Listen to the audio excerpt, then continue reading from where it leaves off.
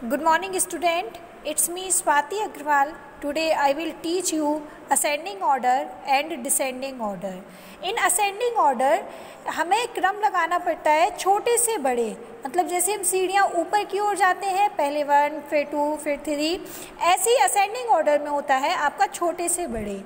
जैसा हमने last class में लार्जेस्ट और स्मॉलेस्ट डिजिट फाइंड करने के लिए मेथड्स पढ़े थे, उसी प्रकार हमें असेंडिंग ऑर्डर में सबसे पहले छोटा डिजिट लिखना पड़ता है, फिर उसके बाद बड़ा नंबर, फिर उसके बाद और बड़ा नंबर।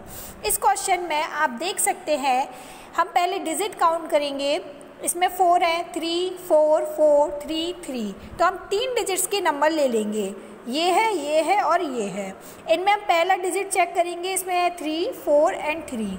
अब 3 वाले डिजिट्स 2 है, तो हम देखेंगे इसमें सेकंड नंबर है 2 और इसमें सेकंड नंबर है 4, इसलिए आपका सबसे छोटा नंबर हो गया 324।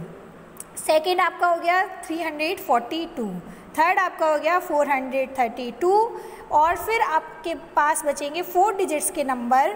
अगर इनमें हम कंपैरिजन करके छोटा बड़ा नंबर देखें तो आपका हो जाएगा 3042, फिर आएगा 4032 और लास्ट आपका जो बचा है वो आ जाएगा 4320।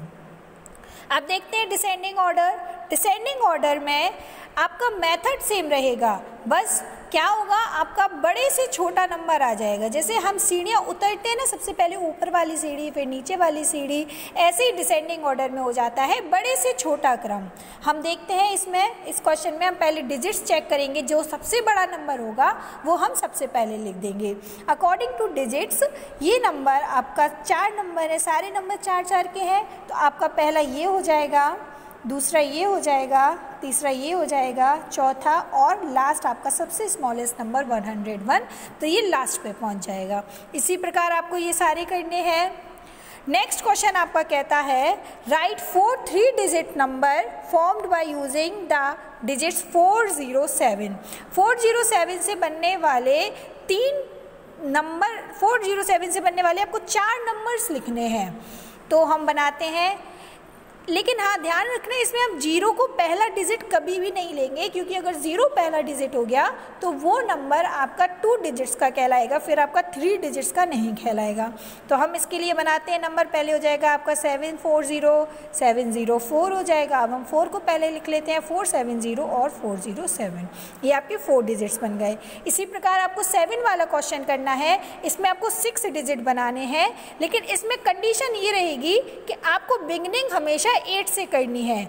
मतलब पहला नंबर आपका 8630 होगा, दूसरा नंबर भी 8 से ही होगा, तीसरा नंबर भी 8 से ही होगा आपका।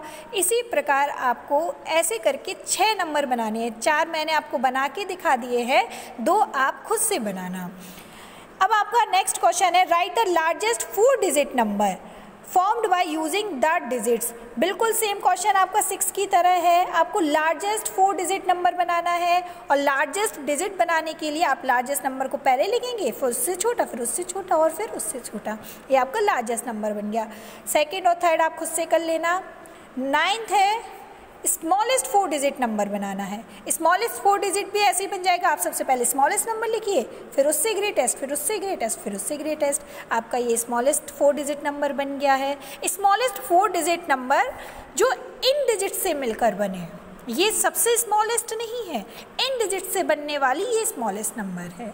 आई होप आपको आज की वीडियो पसंद आई हो। Thank you.